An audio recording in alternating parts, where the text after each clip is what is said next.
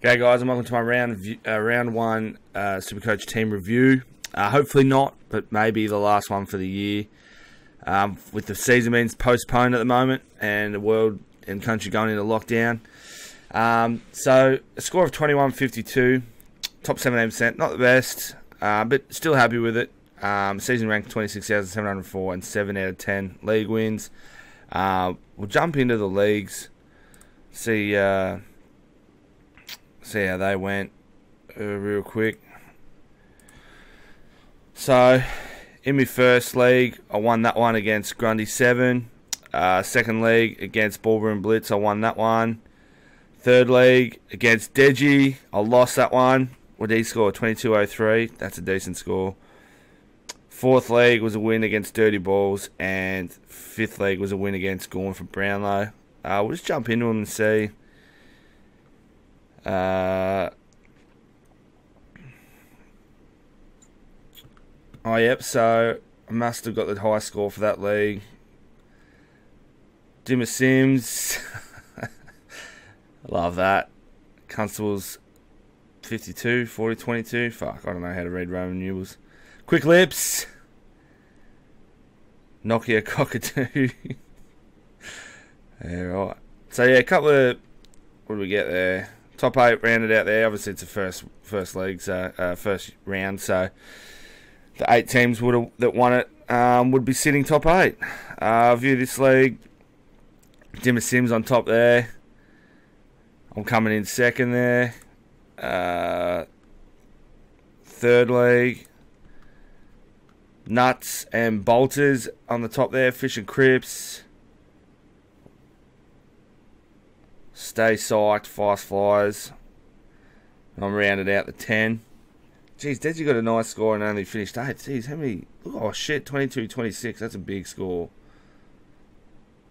And then the fourth league, Fine Dog at SCT, and I'm sitting in the third there. Frio's Freezers, Truly Absurd, Hocus Pocus, and then in the last league,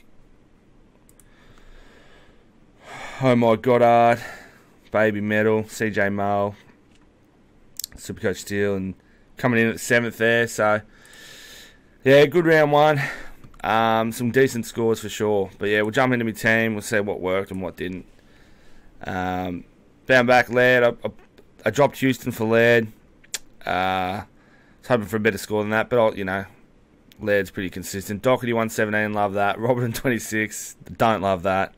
I got my rookies right. Noble, Zerk Thatcher, and Brander on field with Starkovic scoring less, and Gould not even playing. Jack McRae 103, Lockie Neal 157 went huge. Fife 110, Kelly 102, Cripper 112, and Danger 83. So there was always a risk with Danger because of the De Boer tag. I thought if I could get a 90 out of him, I'd be happy with that. So 83. He was on 38 at quarter time. I thought, you beauty, here we go. But yeah, not to be. So, and then Rail 80, Pickett 94 for me rookies with Green, Brown, and McKinley on the bench. Obviously, McKinley scored a bit better than Rail, but 1 point. Grundy captain had the VC on Cripper, and then went Grundy. Gorn 93. Yeah, he was on like 45 halfway through the third quarter, so I'm happy with that 93 in the end. I got Luke Jackson in as well because I had some bit of cash left over. But yeah, Gorn didn't quite do Gorn things round one, that's for sure. Whitfield 109, Dev Smith 105. So they're the only two sort of premium forwards I was going into the round with. Georgia Diz, or however you say that, 78. Taylor 79, Kavara 32, and Buterick 44. So King on the ground would have got me an extra 10 points. But yeah, it is what it is. But yeah, that's my round one review. To be honest, if round 2 is going ahead, I wasn't going to do any trades. I know we've only got 17 rounds, so you can kind of trade aggressive. If you're going to trade aggressive, this is the year for it, for sure. Definitely for sure, because, no buys and 30 trades for 17 rounds is really decent. But yeah, I would have not done any trades. And went back in with this team. Just for interest sakes, who's playing who this week? What the fuck? Next lockout, 67 days, 31st of May. I don't know, they're not the right games and teams times anyway, but so obviously Supercoach is going to go on pause for the time being. Footy's on pause for the time being. There's still content that can definitely be made. Footy wise, I know I'll still be making videos. There'll be some video like gaming stuff, like a bit of Call of Duty and stuff like that. So if you're interested in that stuff, definitely check the videos out. I try to make them as entertaining as I can. If you're not into that stuff, that's fair enough. But AFL Evolution 2, that comes out in April. I'm going to be getting that the day it comes out.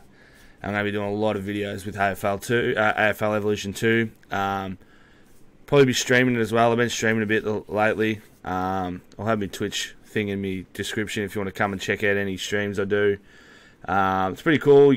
Like, get a few people in the chat. We just hang out talking trash while I'm trying to kill people in COD. So it's pretty fun.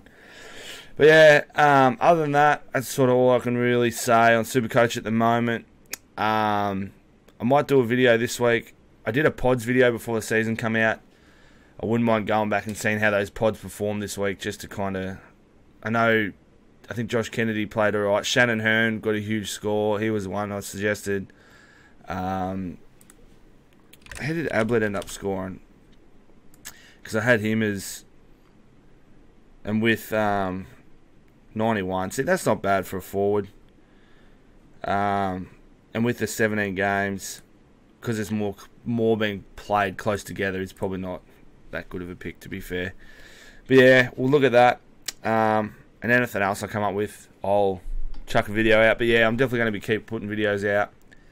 So stay tuned for them. But yeah, thanks for checking out my round 1 review. Hopefully we get a round 2.